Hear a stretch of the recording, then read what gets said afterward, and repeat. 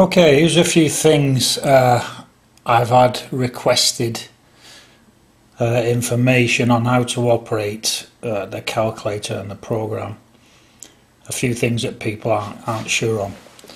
So the first thing is how to get the device ID number, which I asked for when you order the program.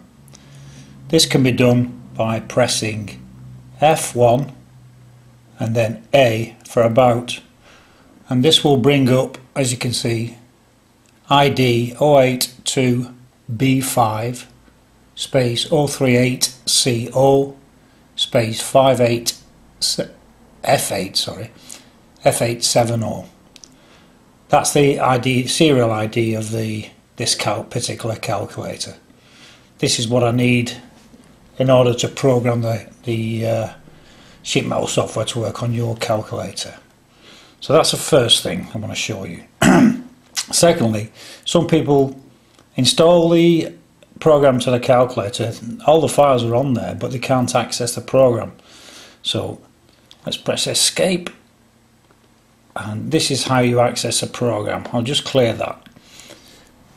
This line, these two lines at the bottom of the screen, this is what I call the command line. This is where you input the command that will run the program. Now in this case it's going to be my name, or my nickname, because my surname has too many letters for the program. So you can see on screen there, Steve \Robbo open bracket close bracket. This is important or else the program won't run. So there's two ways of doing that. If you know what the command is, you can simply type it in from the keyboard. If you don't know what the command is, then we need to go to the varlink screen. Second and minus brings up the varlink screen. Then by scrolling down or using the shortcut there, the green key and down, I can go to the bottom. And I can see that my the command that will run my program is Steve Robbo. Steve is the main folder, and then Robbo is the subfolder which houses the program. In your particular case, it might be instead of Steve, it might be David, Michael, whatever. And then usually the second name there, where I've got Robbo, usually that will be your surname.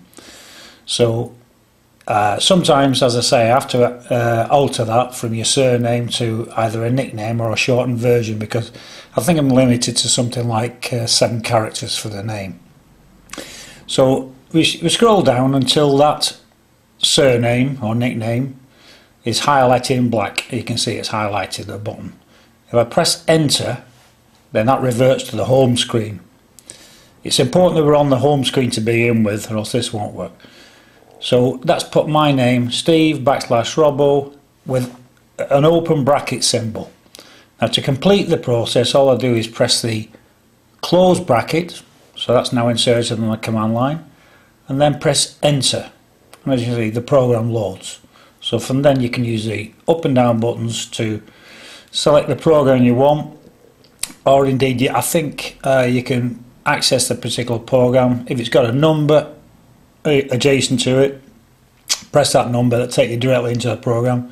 If it's got a letter, like these later ones have, pressing that letter will take you directly into the program. So that's the second thing that one of the things I mostly get asked from people who are struggling to run the program.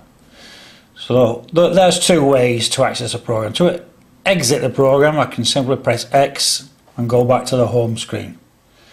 Now I'll clear that once again. Instead of going to the varlink screen, or if you can't remember what your particular name is, your program name I should say, command line, there'll be a history on screen. Now this might be loads of calculations or whatever. In this case, the only history on screen is where I've pressed Steve Robbo.